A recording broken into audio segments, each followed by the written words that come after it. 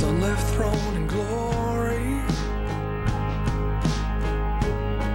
bore the Father's wrath and fury in our stead.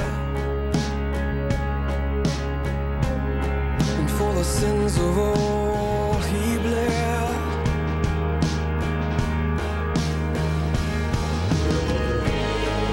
Now glorified and reigning, the keys to death and Hades in his hand. And all hail the Lord of every man.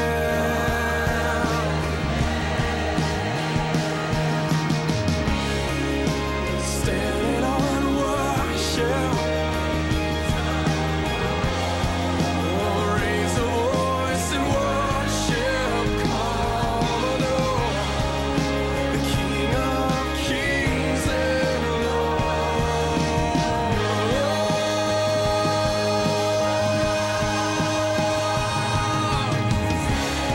Oh, standing on worship, would you raise a voice and worship, come adore the King of Kings and Lord.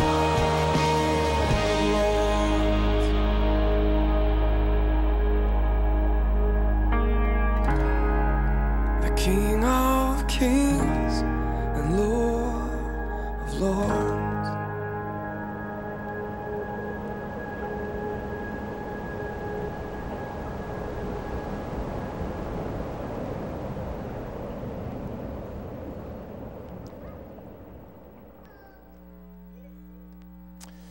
I am the resurrection and the life. Jesus spoke these words at a funeral.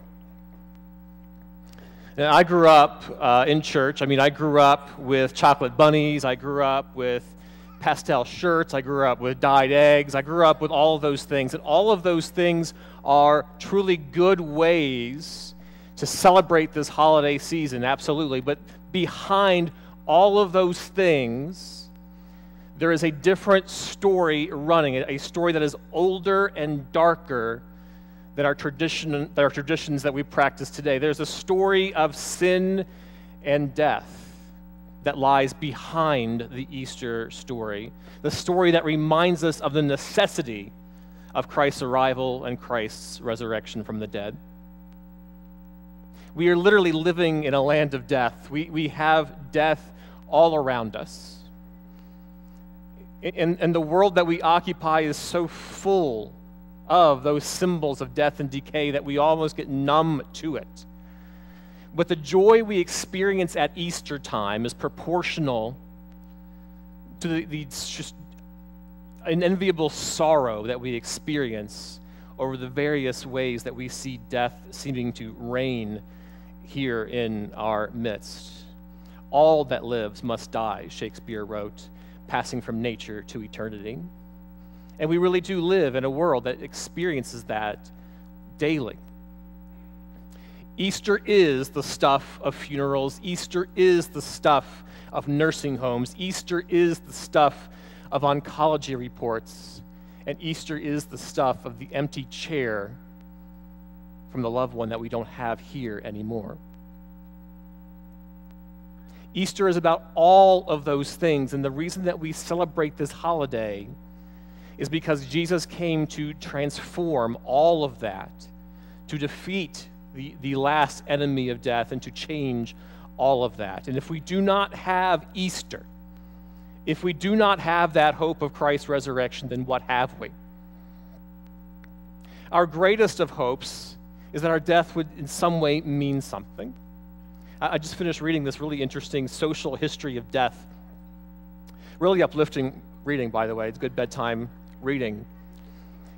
But the author talked about how in medical schools, you can donate your body to science, and you can have medical students practice various medical procedures on a deceased body. And in so doing, that life, that material form, can have meaning beyond the grave. It can have meaning to a set of students who can then use that knowledge to hopefully save and improve lives. And the author of this book talked about how after they're finished their semester and their coursework, they actually have a funeral service for all of their patients, so to speak.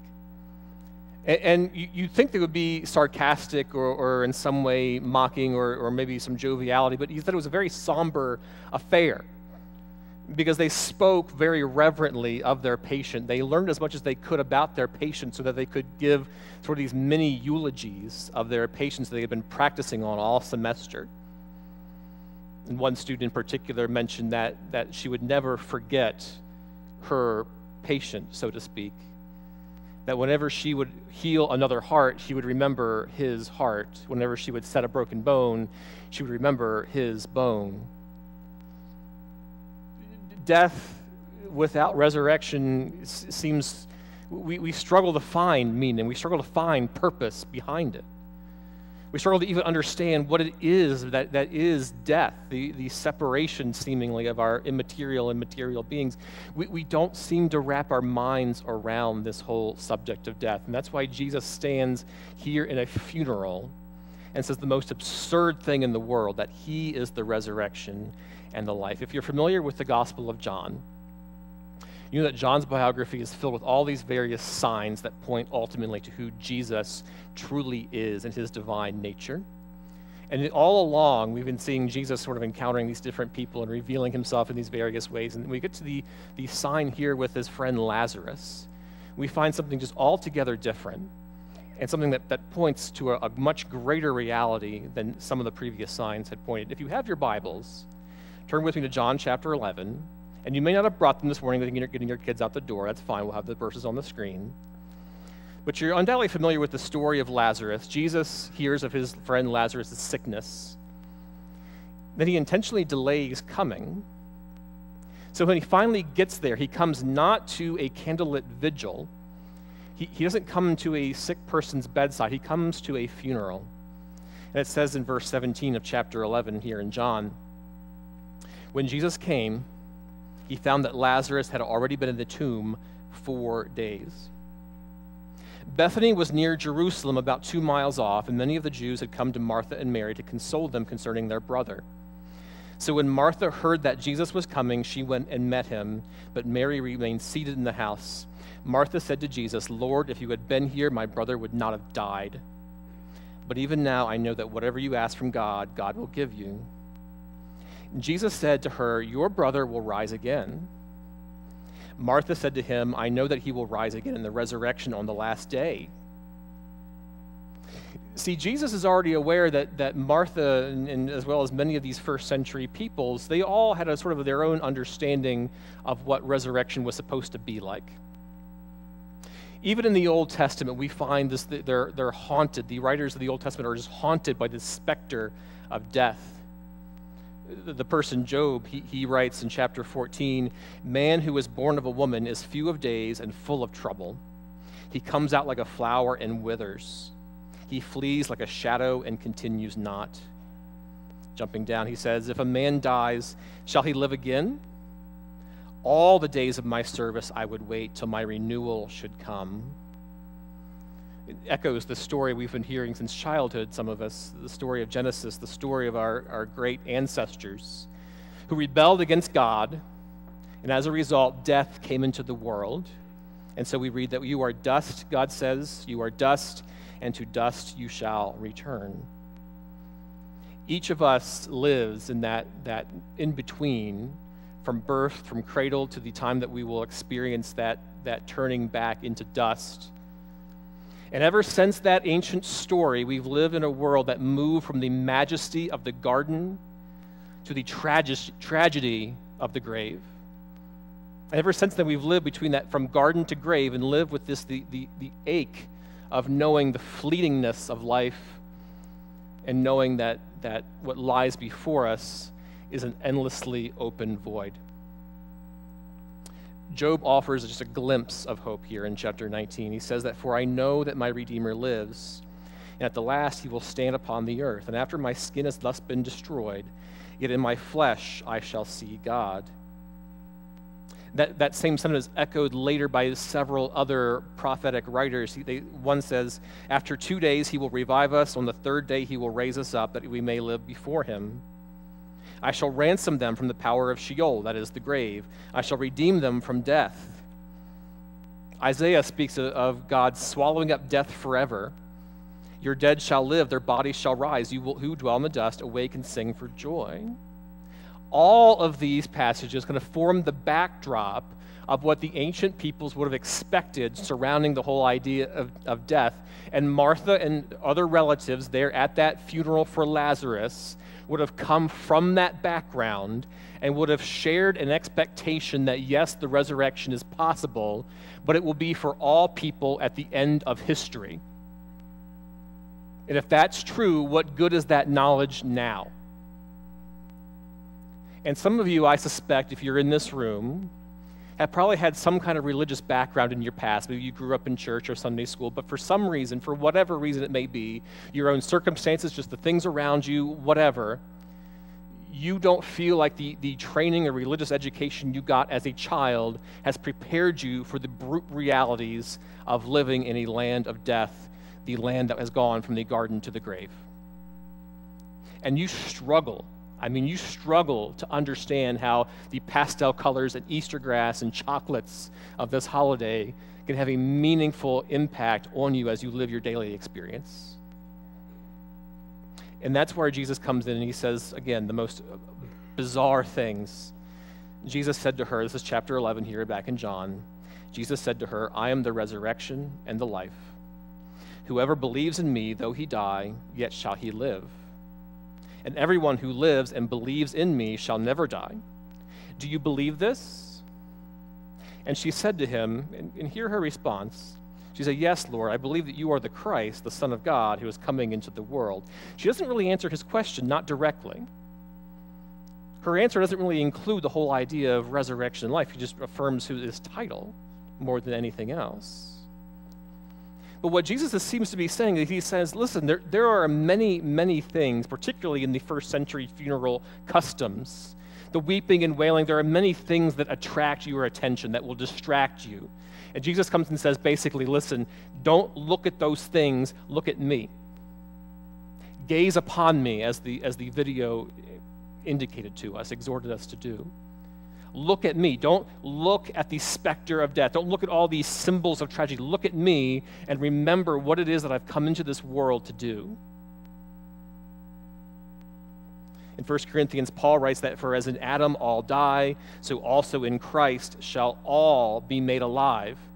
Paul is saying that for those who trust in Jesus, the reverse can be true, that even though we've gone from the garden to the grave, there might be a possibility that somehow, some way that could be reversed. John 11 says this, Jesus, deeply moved again, came to the tomb. It was a cave and a stone lay against it. Jesus said, take away the stone. Martha, the sister of the dead man, said to him, Lord, by this time there will be an odor, for he has been dead 4 days. And Jesus said to her, did I not tell you that if you believed, you would see the glory of God? So they took away the stone, and Jesus lifted up his eyes and said, Father, I thank you that you have heard me. I knew that you always hear me, but I said this on account of the people standing around, that they might believe that you sent me. When he said these things, he cried out with a loud voice, Lazarus, come out. The man who had died came out, his hands and feet bound with linen strips, and his face wrapped with a cloth. Jesus said to them, unbind him and let him go.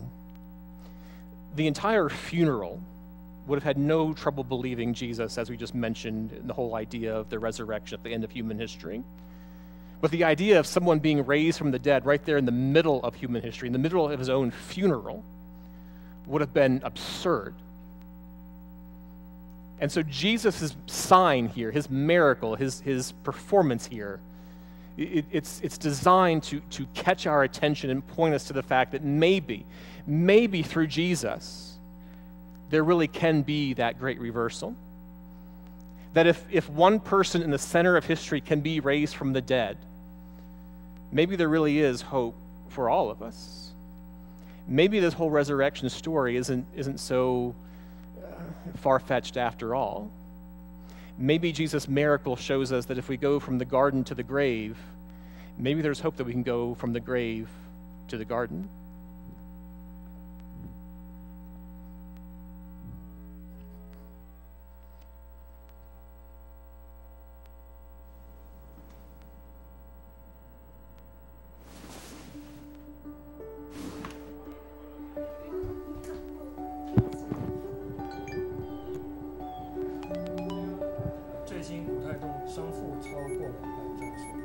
Wait, hang on.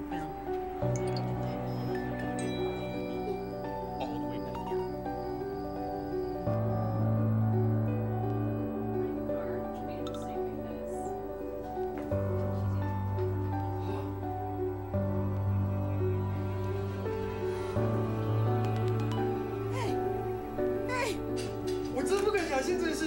Dude, no way! I told you!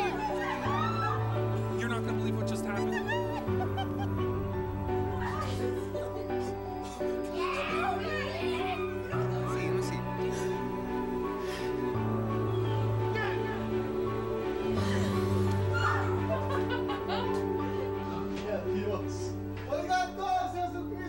Long ago, this is what they felt like when it happened. And today, it's how we should feel too. Because what it meant for them, it means for us.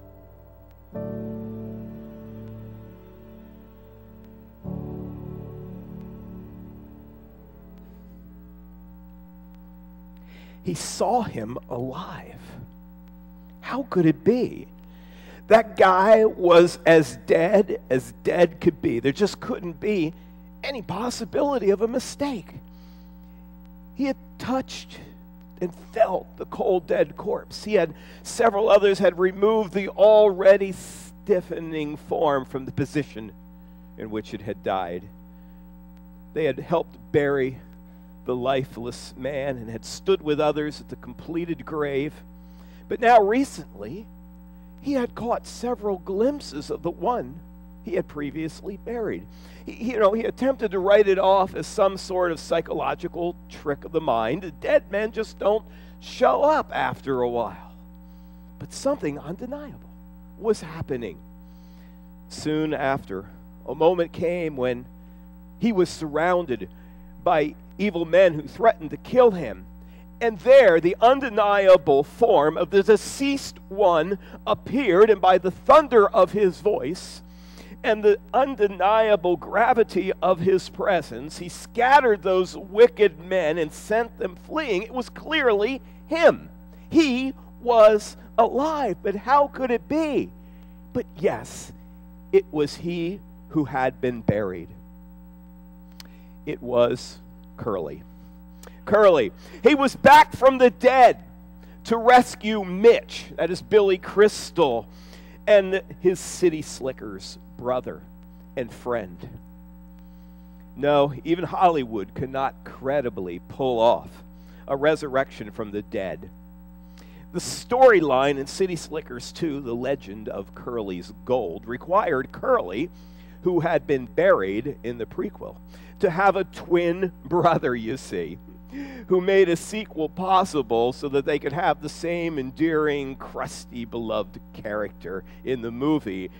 And it's because dead people just don't rise again. Hollywood had to fashion a different storyline. But, we can relate, can't we, to Curly's struggle in City Slickers 2, to believe against the facts of reality that a dead person was somehow alive again. And such was the struggle of the contemporaries of Jesus Christ, particularly the 11 remaining disciples, as they struggled to come to grips with the reality of his resurrection. I want to look for just a couple of moments at their struggle. It's in Luke in chapter 24. The background of this is that the travelers on the road to Emmaus, if you were here the other night, you met them in the back room back here. They looked a lot like Greg Haupt. All right. And they were traveling with Jesus. He reveals himself. Their minds are open to see who it is, that it is he himself. And they go to report to the 11 disciples what they had seen and heard. And the two women, remember the two women who went to the grave with spices and found it empty and so on, they had previously reported to the 11, but the disciples had written them off as kind of a little bit crazy from what they were saying. And so the disciples were terribly confused about all that was going on around them and these reports that were filtering into them. Imagine their struggle. There is Peter, who had 3 times denied Jesus Christ. And we can be critical of that, but as I always say, remember, he was close enough to do something like deny Christ. Where were the rest of them? They're off hiding somewhere. So all of them were dealing surely with some measure of shame and failure in their lives. And only a week before, you can understand their confusion, a week before they had come into Jerusalem, they had seen the crowds cheering and welcoming him as a king. Now he was dead, he was gone. Now there are these reports. It's all terribly confusing. But Christ's resurrection, I believe, does 3 things. It did it for the disciples. It can do it for us. The first thing that it did for the disciples is it gave reality to their present struggle. Luke 24, verses 36 to 43, it says, while they were still talking about this, Jesus himself stood among them and said to them, "Peace be with you." And they were startled and frightened, thinking they saw a ghost. And he said to them, "Why are you troubled, and why do doubts rise in your minds? Look at my hands and my feet. It is I myself. Touch me and see. A ghost does not have flesh and bones, as you see I have." And when he had said this, he showed them his hands and feet. And while they still did not believe it because of joy and amazement, he asked them, "Do you have anything here to eat?" They gave him a piece of broiled fish, and he took it and ate it in their presence. Imagine the emotions here of the 11 disciples, wanting to believe what was clearly a truth in front of them, yet struggling to believe it. They had been amazed by the things that they had seen over the past 3 years of wandering the countryside with this man, but this was a twist and a turn of a story that they could have never imagined. It was real. It was all now coming into focus as to what had happened in their lives and in their experience in the recent days. So his resurrection gave a reality to their present struggle. But secondly, Christ's resurrection also gave explanation to their past experience and knowledge. In verses 44 to 47 here. Now, being good Jewish men who had likely been reared in the intense teachings of the synagogue system, along with all the teachings that they had heard in traveling with Jesus, there was a great deal about the ancient writings of the prophets and so on that they struggled to find and understand and make complete sense out of. In fact, we read later in the New Testament in Peter's writings of how he talks about how these prophets of old, even they themselves writing it, did not know and understand what it was that they were writing about. They wished they could, but they couldn't.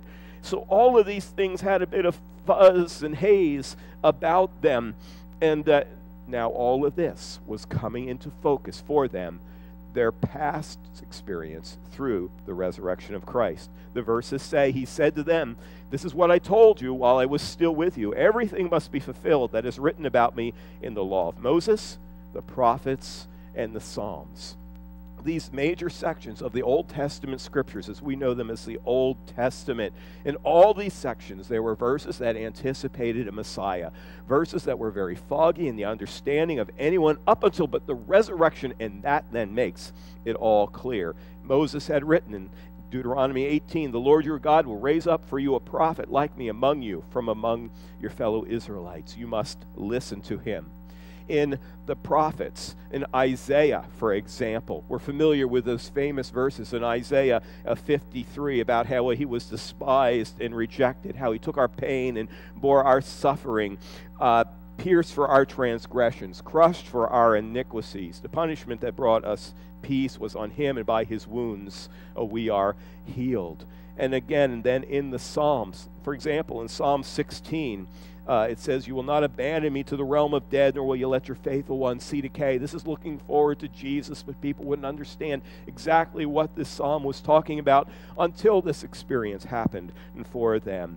In Psalm 22, of course, we have a psalm that pictures the whole experience of the cross, of being poured out, and so on, of those who encircle, the piercing of hands and feet, bones on display, people stare and gloat over me. They divide my clothes among them and cast lots for my garments. And then verse 45, he says to them, Then he opened their minds so that they could understand the scriptures. He told them, this is what is written. The Messiah will suffer and rise from the dead on the third day, and repentance for the forgiveness of sins will be preached in his name to all nations, beginning at Jerusalem.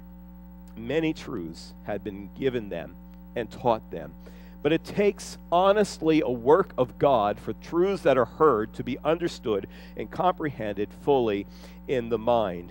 And that was what was now happening as Christ made it possible for them to understand not just their immediate experience, but understand all that had preceded, that had come to that point in their life and the scriptures, their teachings, and so on. It was all now making sense.